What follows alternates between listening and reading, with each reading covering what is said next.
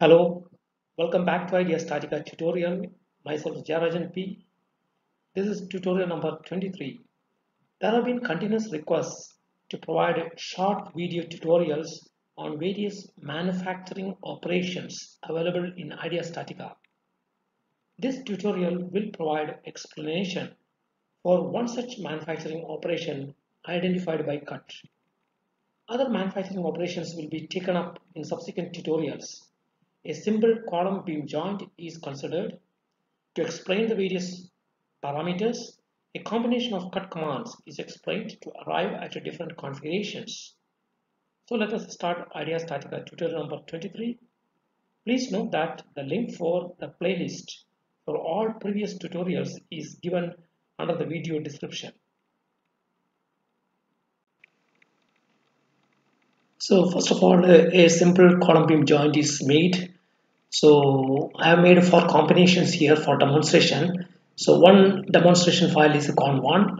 So as you can see that here the column consists of an HA 360, all right, and it is an ended member, that is it has got only one support as shown here, and all the angles are specified here. And the beam is basically an IP300 European section, and it is also an ended member having one support. And here as you can see that this is a sloping member that is taken conveniently for demonstration purpose, and this is inclined at 20 degree with horizontal. So now this is a simple column beam combination. Now how do we apply the manufacturing operation cut so that we arrive at the required configuration? For example, for this file, this is your simple column beam joint. Now I want to arrive at one final configuration which is achieved through the cut command. So I'm just making this on.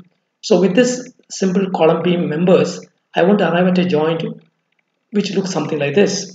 So how to arrive at this joint? This is what is being demonstrated. So let me take you to the various cut commands here. So as you know that the manufacturing operation that we are discussing about here is this particular cut command. Okay, so you can say that. So what must be the sequence that we are applying here is, for example, first let me explain you the cut command. So I applied actually 2 cut commands, cut 2 and cut 3 here. So in cut 2, what is done is that the member, so here this member is nothing but the member on which the cut is applied. So please remember that if you want to apply any manufacturing operation efficiently, you need to have a better understanding of the various parameters. So here I want to apply my cut command on the column C. This is my column C, and it is to be cut by, okay, the beam B, right? And now the cutting method is very important. Now as you can see that there are many cutting methods available here, like the bounding box, surface, and the miter cut. And the surface is a very special case. Normally we apply the bounding box and the miter cut, and which will be demonstrated here as well. And now here is a very important thing.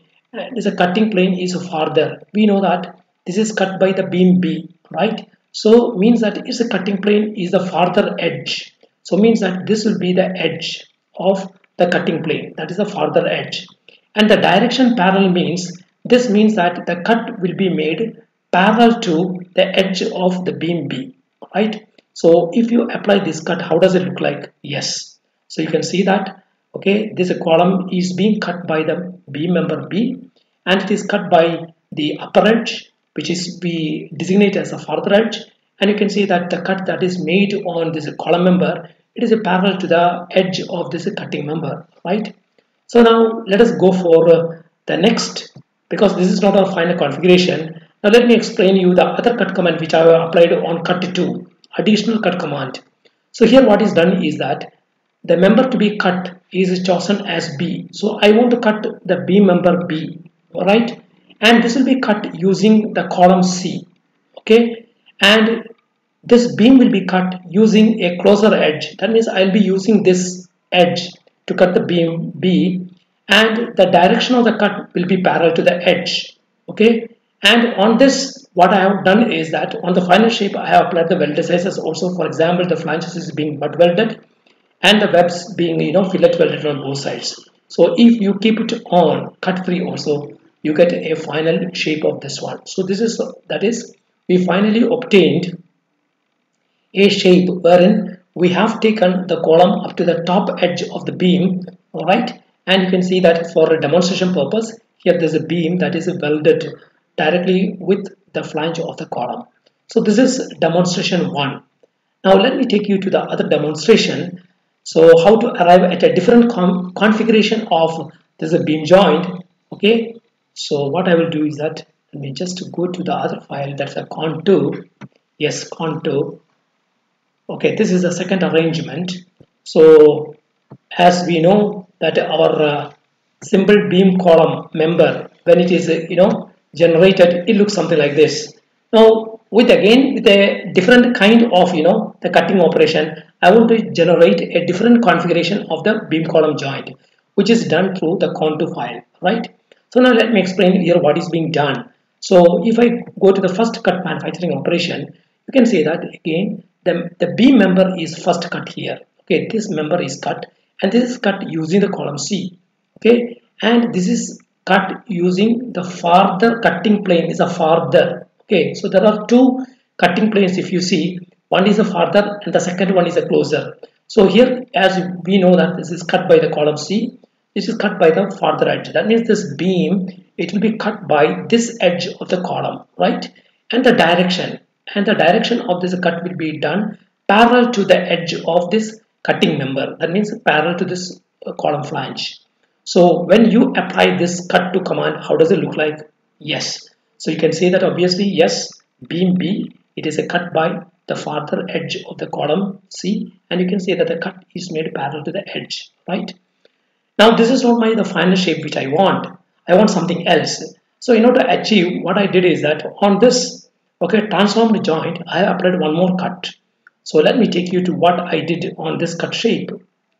So here, as you can see that now I have cut the member C. Okay, C is cut, the column C is cut, and it is cut by the beam B, right? And as you can see that here, it is the beam B is cut by a closer edge. That means this column, it will be cut by this edge of the beam, which I call as a closer cutting plane, right? And the direction of the cut, and you know that the direction of the cut will be made parallel to this beam flange. That is why I have chosen the parallel, right? So when it is applied, you can see that it looks something like this. Okay, so then going to the cut 3. Okay, so let me just explain it. So this is how the joint does look. Okay, first I applied the cut 2 command, wherein you will find that the beam B, it will be cut by the column C with a farther edge, with the cutting plane being kept parallel, right? And there is no offset. So on applying this operation, you have this. This is how the joint has changed.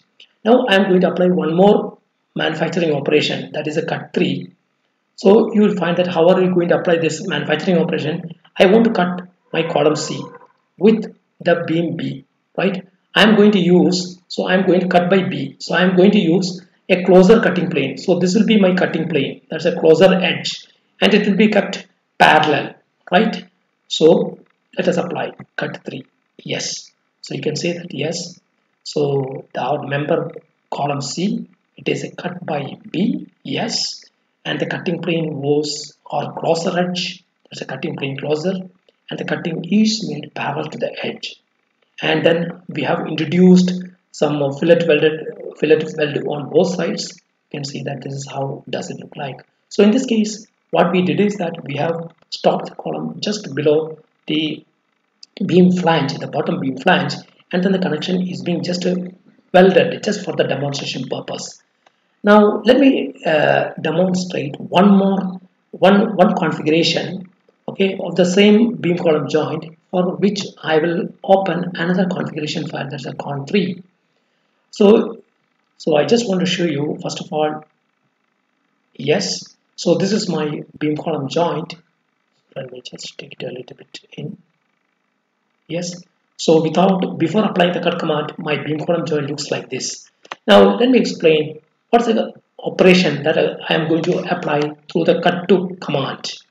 So here you can see that yes, here I want to make a cut on beam B, right? And this beam B will be cut by my column. And what I will use is that I will use a cutting plane. that is a closer edge. This will be my cutting plane, and the direction of the cut will be parallel to the edge. Okay, and there is no offset. So let's just tell you yes. When you apply yes, this is how does it look like. Okay, so you can say that yes, the beam B, it is a cut by C. Okay, and that we have used the cutting plane as the closer one, and the cutting will be kept parallel to the column edge. Yes, parallel to the column edge. Fine. Now this is not my final shape. So what I did is I applied one more command, that is my cut 3. So here what I did is the member C, the column member has to be cut here. Okay, the column member has to be cut here. That is, it has to be cut by the beam B, right?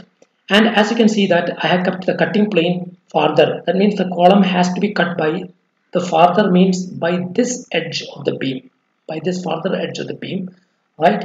And the direction of the cut here, look here, it is perpendicular. Perpendicular means I want to keep, right? This member has to be cut. This member C has to be cut. So the direction of the cut I have kept it perpendicular to the axis of column C. That means my cut should be horizontal, right? That is why I have used the perpendicular option here. So if I put cut 3, yes, so we have obtained another configuration. So I have just manipulated the cut 2 and cut 3 a little bit, so that here what I did is that I have stopped my column. Okay, I have terminated horizontally, okay, matching with the column top flange, and then you know that the rafter beam, it starts from the face of the column, and here as you can see that what I did is that I applied also an offset of 100 mm, because suppose that I did not apply the offset, how does it look like? I will tell you. Suppose it is 0, so how does it look like? Yes, so but the problem is that I don't want to stop the column, so I have calculated what should be this distance.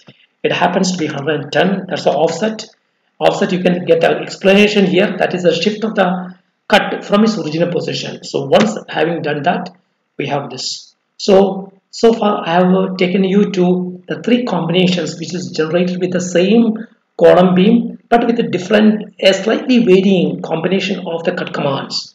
Now the last one I want to just take it to you because this will tell you about a mitred connection. Okay, you can see that these 2 members are being cut along their diagonals, right? So how it is being done, it's very simple.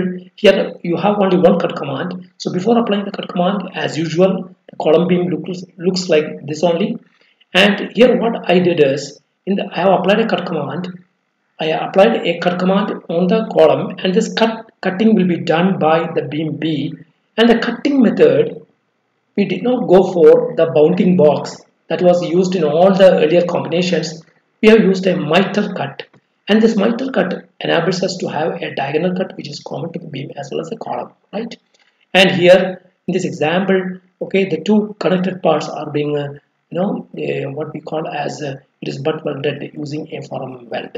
So this is all about the manufacturing operation cut. So let me just tell you, based on my experience, the best way to learn the content of the various parameters, because people always are getting confused by the various parameters. For example, if I take for example the con 3 file, you will find that there is a cutting method, cutting plane, direction.